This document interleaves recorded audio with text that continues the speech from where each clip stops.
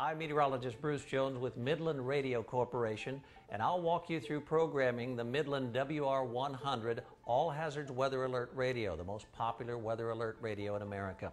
In the box, you should have your instruction manual, the radio, and the AC adapter, which plugs from the wall into the back of the radio. Now let's get started.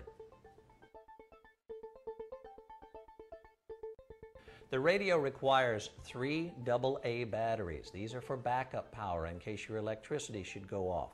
Use standard AA's and not rechargeable. They go in the back of the radio.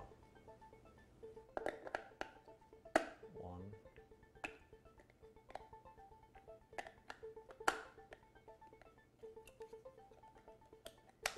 After you've placed the batteries in, make sure you turn the radio on. And then we're going to program the radio using these buttons on the front. The menu, select, up, down, left, and right buttons. And we also have a volume up and a volume down control.